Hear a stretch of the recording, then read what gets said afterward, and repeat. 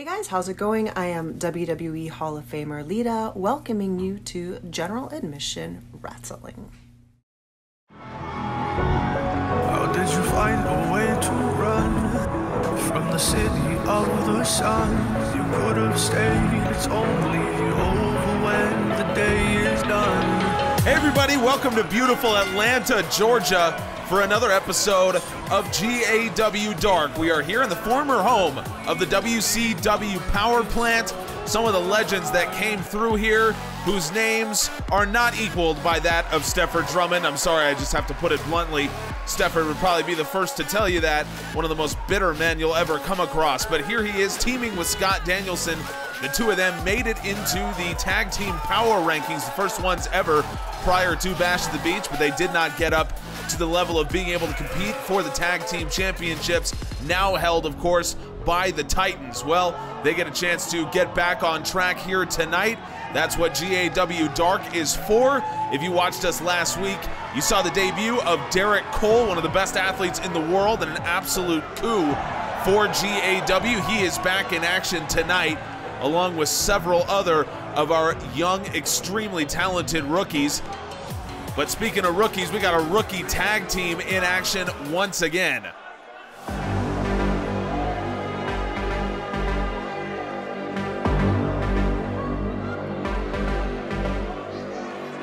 Andrew Wesley and Frankie Omega came just short when it came to fighting in the first tag team title champion, or the first tag team championship match.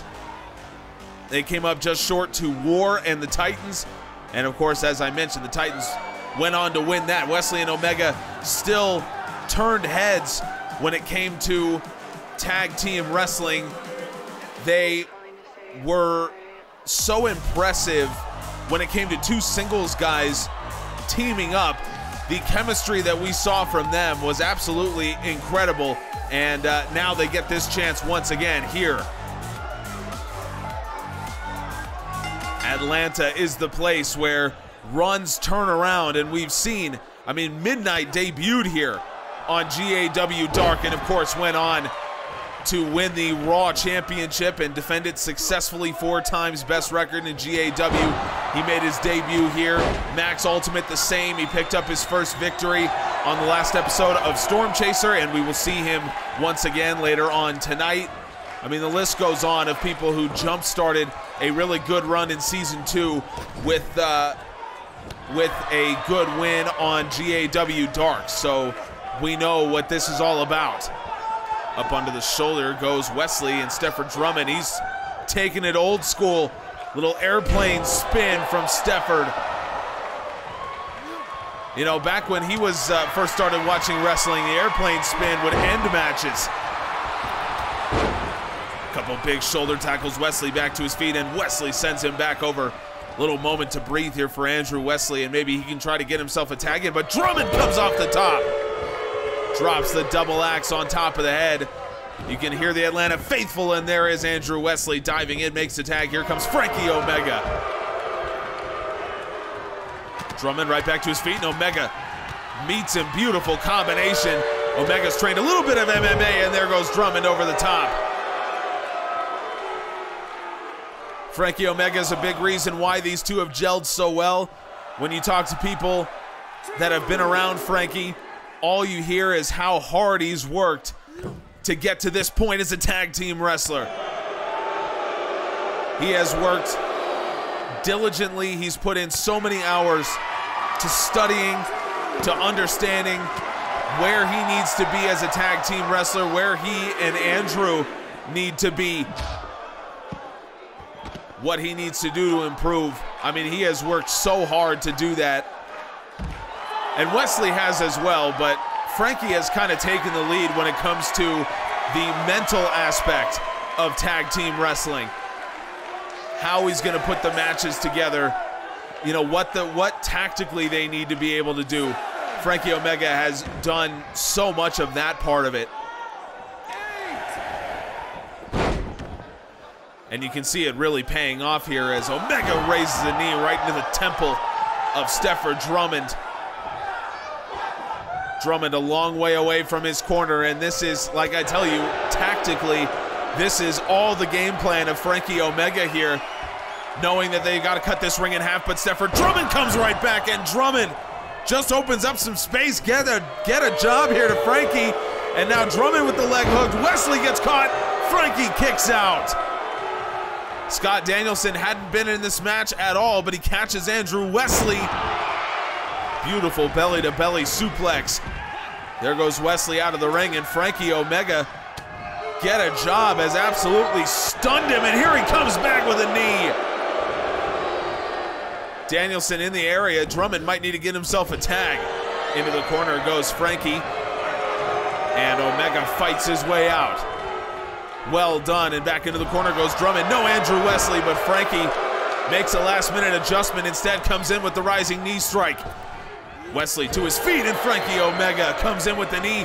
And now into the ring goes Danielson as Wesley meets him as well. And Frankie Omega has Danielson up on the shoulders. Omega theory to Scott Danielson. Wow, Danielson and Wesley, they had themselves an issue.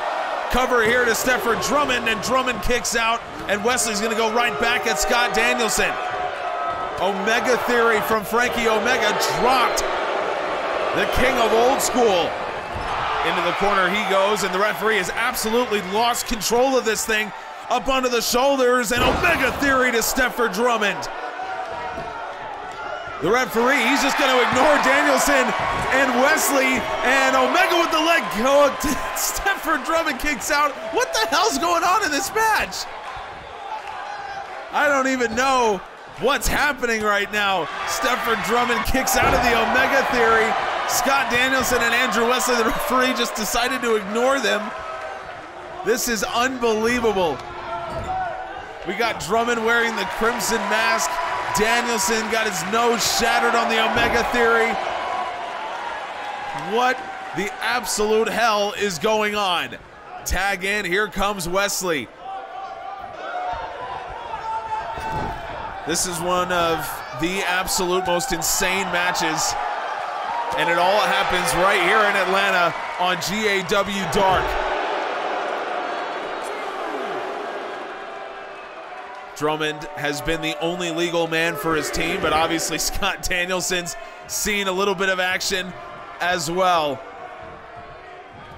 You got to say that Omega and Wesley have the advantage right now. May not be the case for longer. Drummond gets him up, maybe looking for get a job again, but Andrew Wesley out of it. Beautiful Frankensteiner.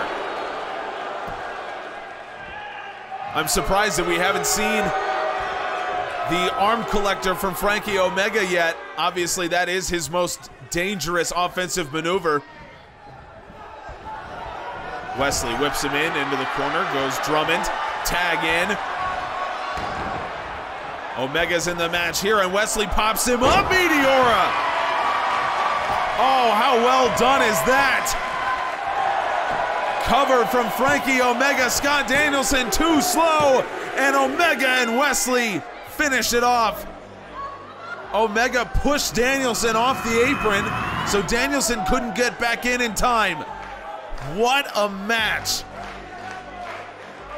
Wesley and Omega back with a vengeance after not being able to come into the tag team title match. There is the Omega theory to Scott Danielson, and at that point, that's when the referee absolutely lost control of this match. All four men were in the ring, and at one point, the referee just gave up on it.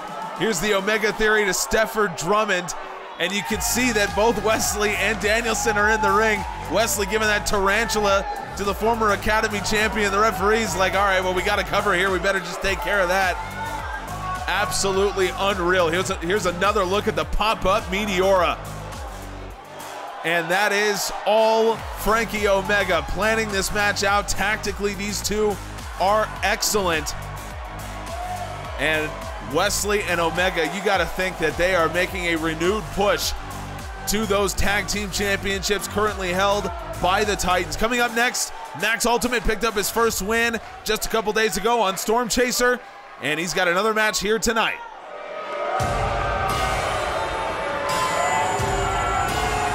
Well, Overload's had a pretty tough go of it in Season 2, let's be real. An 0-6 record for the former world's strongest man. But you know what? I don't know if he actually cares that much about it. You know, obviously, he's not getting any of the winner's purse, but you do get guaranteed money for fighting in GAW, and that's all Overload really cares about. Of course, he was in that rivalry with Lars Nightfall, ended in a street fight in brutal fashion when Overload was choke-slammed onto solid concrete. As you can imagine, he was out for a little while, returned in a three-way dance against Omega Woods and Ulysses Sky, and had a brilliant exchange with Omega Woods, but ended up coming short there as well.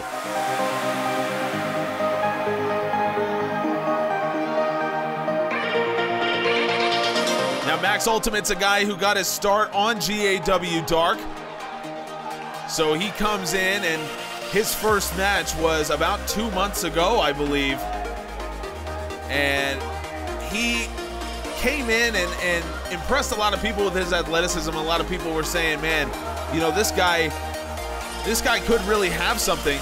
But, you know, he wasn't picking up the wins. He was still getting his experience. And then he comes in and teams up against Eddie Hernandez and Yunsan Park. And obviously he turned a lot of heads there. He was so impressive.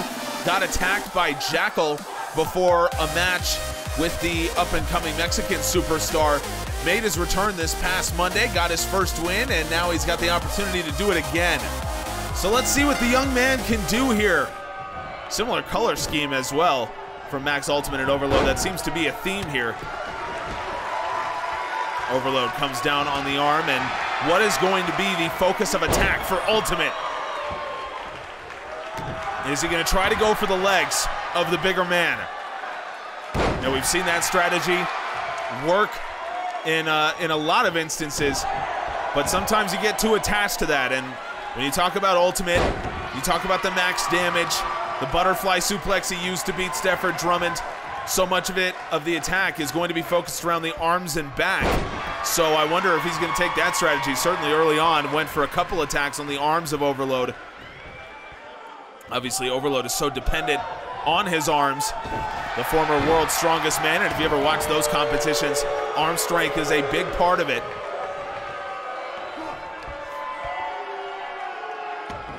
And here is where maybe weakening those arms might have helped Max Ultimate. Overload just putting that claw in right on the shoulder, and maybe Ultimate avoided some of the worst of the damage. Overload just tossing him around.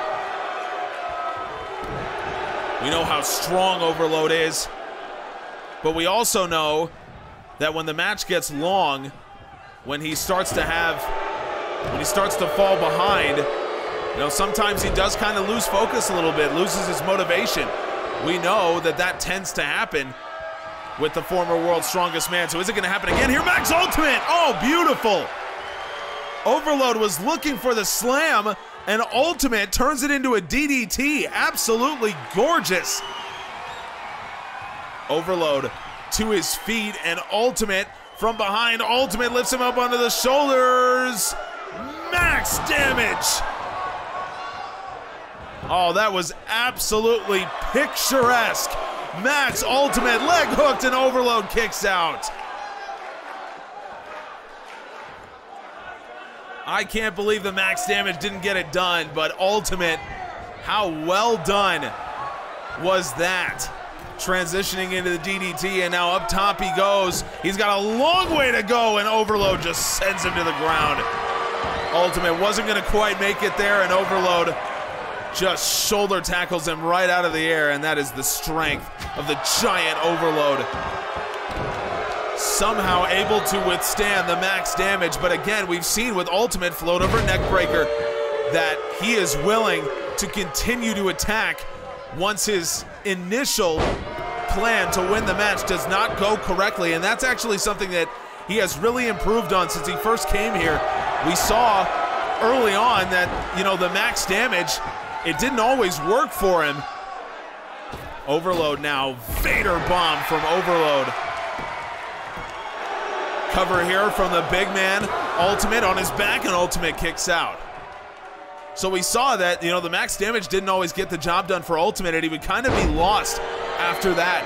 but apparently he's gone back to the drawing board and he has really improved his game.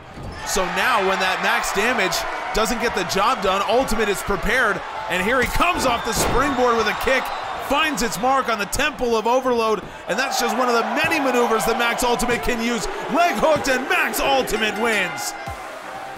And that just goes to show you how good Max Ultimate has gotten in his time off.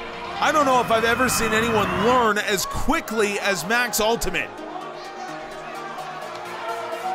From that attack by Jackal, and when you look at when that was back in episode 9 of Storm Chasers, so you're talking about 2 months ago now, that attack. And, you know, Jackal, I think, really just lit a fire under Max Ultimate. Ultimate has really rethought his game, where he needs to be, what he needs to be able to do in order to win at this level. And now with 2 straight wins, 2 wins in 3 days for Max Ultimate, apparently something is working for the young man from Boston. Congratulations to him. He's on the form of his life, and I can't wait to see where he goes next.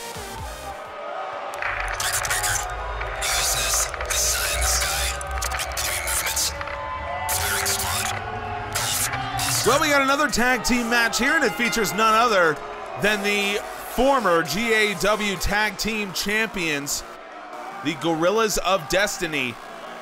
And I gotta be honest, you know, GOD, they have not really gotten to the level that they would have hoped. You talk about guys that carry the Tag Team Championships into Nitro 10 and battled the Usos in a brilliant match, a match that we've been waiting for a long time, a dream match. GOD came up short, and I think mentally it just hasn't done them a whole lot of good. They've been splitting time between here and Japan, so they just haven't been able to really find themselves again in GAW. So we'll see if, again, this is what Dark is so useful for. We'll see if GOD can come back and get to the level that they feel like they should be at.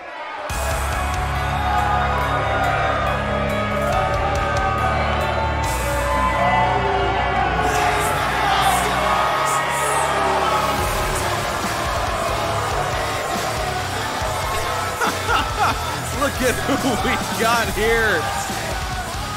Bo Dallas, Curtis Axel, 2 guys that have a little bit of a cult following surrounding them. The B team, they've been working their way around the independent scene for the better part of the last year and have impressed enough people that they have showed up here in General Admission Wrestling. These are not guys that I would have expected to show up here in GAW, but here they are. Wow, I don't know what to say. This is, I guess, a dream match. I guess you could call it that. B team and GOD. How do Tama Tonga, Tongaloa react to this? I don't know. Let's get to it. Wow, Tama Tonga in, Bo Dallas to start things off. And, I mean, I don't even know what to say. These guys made their names over in WWE, and, you know, they, again, just got that cult following that has followed them ever since. And like I said, they've been kind of touring around the independent scene for the last year or so, and these guys, you know, as much of a funny group they are, and, you know, talking to them, just how funny they are as people, they do take wrestling very seriously, and they do know what they're doing. So, you know, they're not just guys that, you know, have a big following on Twitter or whatever. They really know what's going on. Curtis Axel into the match for the first time here. Axel, I don't even know if I'm allowed to talk about this, but Axel had a pretty long, drawn-out legal battle with WWE for the rights to his name. So that was something that really kept him away from being able to do a lot of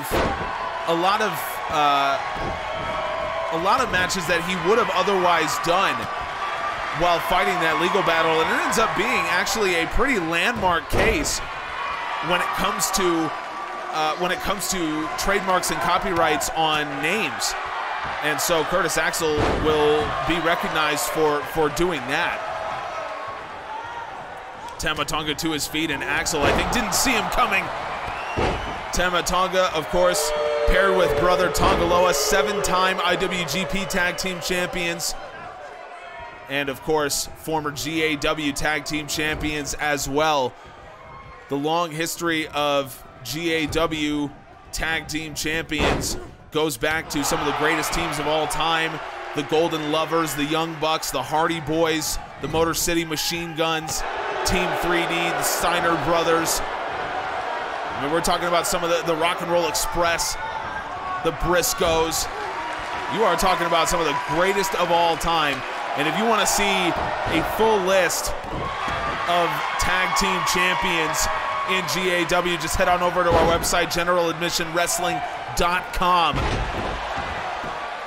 And you can see every tag team champion going back to our first title holders back in 2006.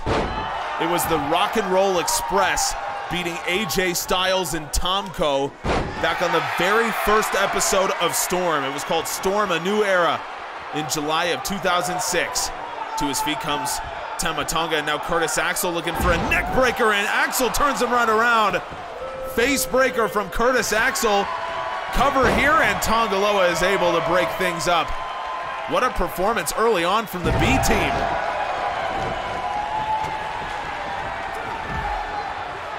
I can't really say that the B team are similar to some of the champions that we've seen in GAW, but you know, maybe this is the start of something new here for Curtis Axel and Bo Dallas.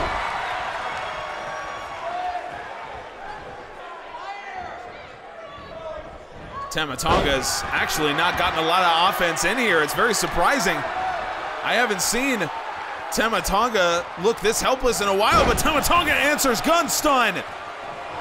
Drops Curtis Axel, and now suddenly the B team are in trouble, and Bo Dallas is there just in time. Tama Tonga with the gun stun, and suddenly we've got ourselves a match. Drop kick off the apron, and now suddenly Curtis Axel working 2-on-1.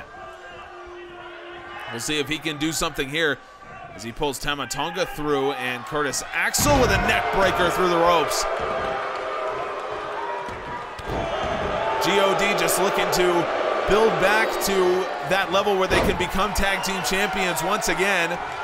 The record for tag team title reigns is 4, currently held by the Motor City Machine Guns and the Young Bucks. The Usos now have 2 separate reigns, and GOD hoping to get their second here fairly soon. TMDK also have their eyes on the tag team championships as well. So much of the offense now focused around the neck of Tama Tonga, and he's had that neck surgically repaired before, so that's actually pretty smart here from the B team. And now Bo Dallas up onto the second rope and drops the elbow. Oh my God, elbow drop backbreaker combination. So B team apparently settling in quite well here to General Admission Wrestling. Can't say I would have expected it, but here's what we got, and Tama Tonga almost instinctually flies in with a spear. You got to get a tag in now, Tama. Been in the match for over 5 minutes, and he's soaked up a whole lot of punishment from the 2 debutantes. And let's talk about the wrestlers that have debuted over the last week and a half. You have Valeska Pierce beating Academy Women's Champion Catherine Sakamoto on her first night. You got Ramon Gutierrez and Derrick Cole debuting on Dark last week. You got Damian Martinez debuting on Storm this past Friday. And now here you have the B team. I mean, we are welcoming all kinds of new names and new faces to GAW. Beautiful slam from Bo Dallas. And now Tama Tonga's in trouble. Tongaloa's not going to make it. And somehow the B team have won in their debut. What is the tag team matches tonight? I mean, wow. Credit to the B team. Wow. It's unreal. The B team somehow have won their debut against the legendary Gorillas of Destiny.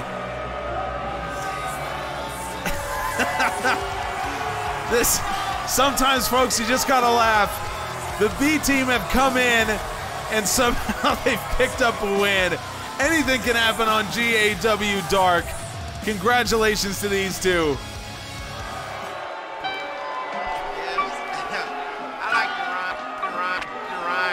All of us are born with a miraculous ability. Well, Ulysses Sky, the last time we saw him was in that three-way dance a couple weeks ago on Storm Chaser. Came up short to Omega Woods, who ended up winning that and then went on to challenge Yunsan Park. And if you watched Storm Chaser this past Monday, then you'll know that Yunsan Park returns next week to respond to Omega Woods.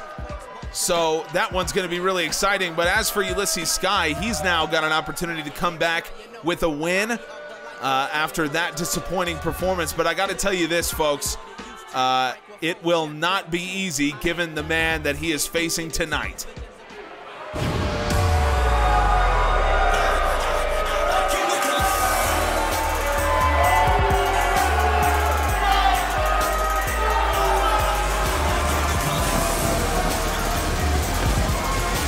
We saw Derrick Cole last week on Dark make his debut in the main event and impressed everyone with an incredible match against Stafford Drummond.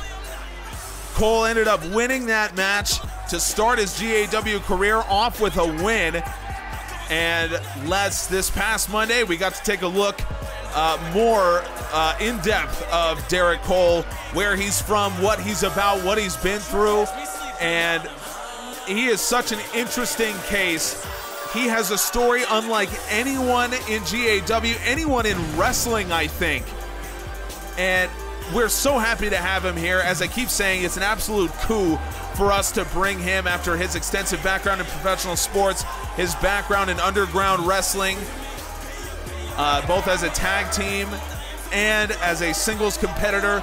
For us to have him here is absolutely just fantastic to bring him in. And you know, go back and watch our video about him on this past Monday's Storm Chaser.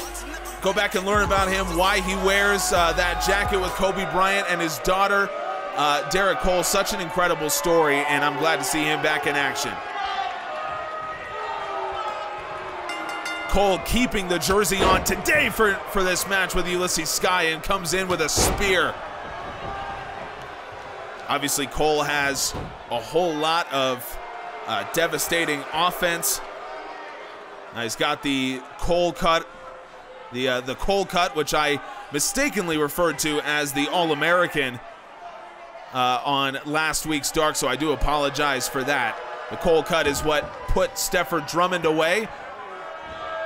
He's got the Heisman kick as well. I mean, this guy, just an unbelievable athlete. And what impresses me so much about Cole is that not only is he a great athlete, but he uses his athleticism so well. He's not just, you know, jumping out of the gym constantly. Mahi Stroll here from Ulysses Sky into the cover, and Derrick Cole kicks out. So he's not just using his athleticism to jump out the gym and do the springboards, come off the top rope and all that kind of stuff. He uses his athleticism to just be quicker than his opponents.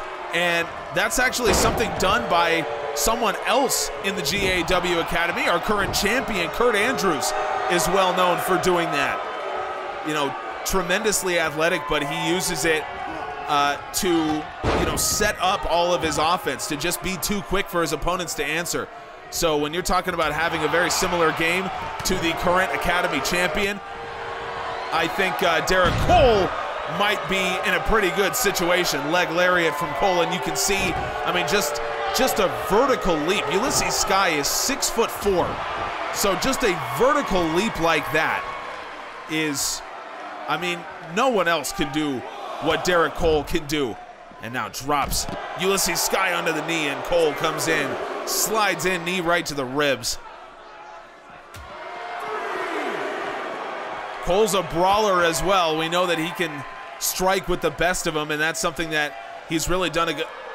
Hang on, Ulysses Sky. Ulysses Sky brought himself a baseball bat into this match, and Sky just waving it over the head of Derrick Cole, and Ulysses Sky with a baseball bat right to the face.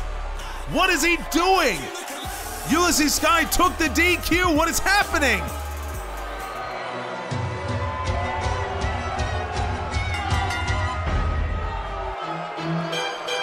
Well, Ulysses Sky, for some reason, just decides to take an intentional disqualification against Derrick Cole. I have no idea what's going through his mind right now, but I guess I'm not even gonna try to come up with an explanation for that. Derrick Cole, I can't imagine, is feeling too good about it. Just in his second match in GAW, he's feeling great. Definitely had the advantage over Sky, and it gets thrown out after an intentional disqualification. So we'll see how Jason Parker decides to deal with that. Here is Queen Alexia, sensational young rookie, 4-0 so far in Season 2. She has looked absolutely tremendous, and she is looking to continue that here.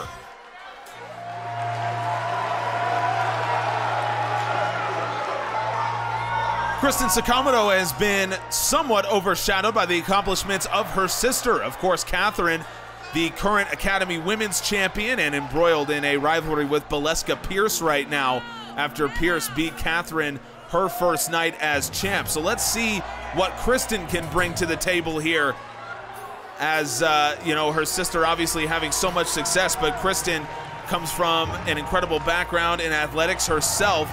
She is no slouch. Let's see what she can do against the undefeated rookie.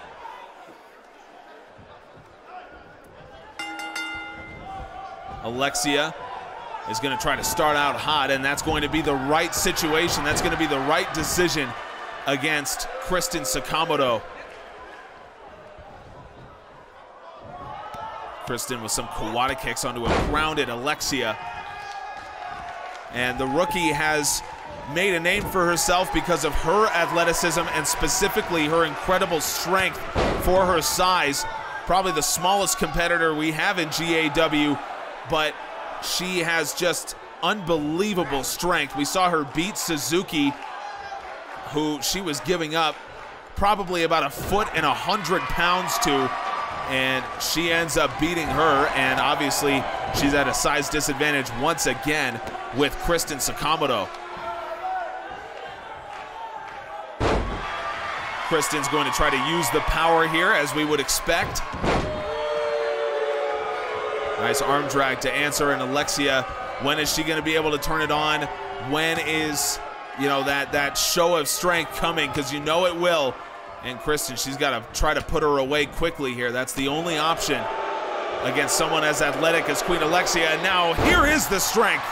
Belly-to-belly suplex from Queen Alexia, and the amount of power it takes to drive down someone that much bigger. Unbelievable.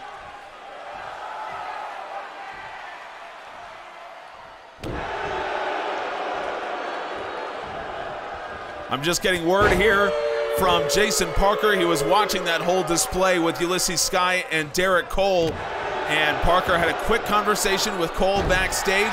Next week on GAW Dark, Derrick Cole has requested that Ulysses Sky not be suspended. Instead, the two will go at it in a no disqualification match, and we will also hear from Derrick Cole on this whole attack. So good for Derrick Cole. He wants to continue this thing. He wants to keep rolling, and I cannot wait for a no DQ match against Ulysses Sky coming up next week on Dark. Queen Alexia now up to the top, and here is the incredible strength of Queen Alexia. Superplex from the top. Think about the core strength it takes to rip Kristin Sakamoto over the top rope and down, clearly against her will. No one wants to face that kind of drop. So that is just another example of the strength of Queen Alexia. She never needs to offer us more, but she always does. Kristin is going to have the advantage here when it comes to striking, given Kristin's MMA background. And now up to the top she goes. Obviously her sister Catherine is able to work up there, but Kristin comes down with the elbow drop and it misses. Alexia answers, fires away with the right, and now Alexia with a belly-to-belly suplex. Once again, Queen Alexia, leg hooked, incredible strength from the rookie, and Alexia picks up her 5th win. Wow, how well done is that from Queen Alexia? And that gives the young rookie, just 20 years old, she is now tied for the most wins of any woman in the GAW Academy. Catherine Sakamoto at 5-2, and now Queen Alexia at 5-0. Can you believe that? You're talking about a rookie with a better record, a better winning percentage with the same number of wins than the champ herself. Alexia has been on absolute fire, and what is next for her? I hope it's something big. I can imagine it certainly is. Coming up next is our main event of this Wednesday's show. Matt Riddle is back in action.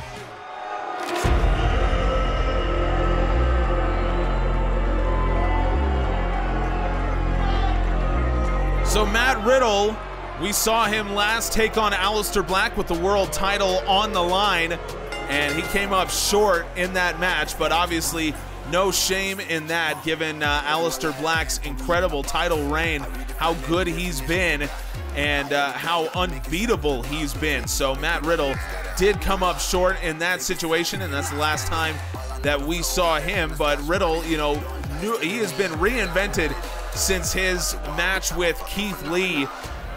And, you know, Keith Lee obviously took it so hard that he had to stand up to his former tag team partner, former best friend. Matt Riddle has gone basically the opposite direction in that Riddle looks as dangerous as he ever has.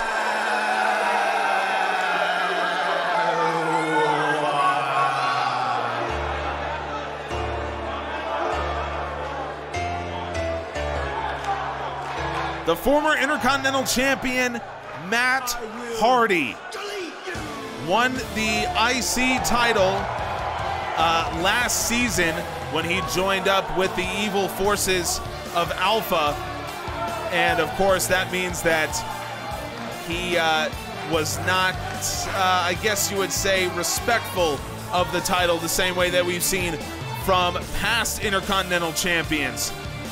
The belt has such a great lineage and the great champions in its history. Guys like Walter, who held the title for, 500 days. Drew McIntyre, Jon Moxley, Kenny Omega, the first champion, AJ Styles. So that great lineage of champions, Matt Hardy didn't exactly do it a whole lot of good when he was the champion. His reign will clock in at 140 days, just 2 defenses of the belt. But, Hardy now, I think he'd be the first to tell you he's a different man. Now no longer teamed with Alpha. He, has just a different outlook on the sport of pro wrestling, and it means that, he might be a little bit more of a threat to Matt Riddle in this main event. At least I hope that's the case. I think Matt Riddle, I'd love to see him get knocked down a peg or two, given his arrogance coming back, challenging Aleister Black, challenging Walter. So I hope that that Matt Riddle, does get knocked down a peg or two with that confidence. We'll see if it's going to work out that way. Matt Riddle, his offense has become so much more strike-based than we were used to seeing from him before. And again, you know, just kind of leaning back into that MMA background that he does possess.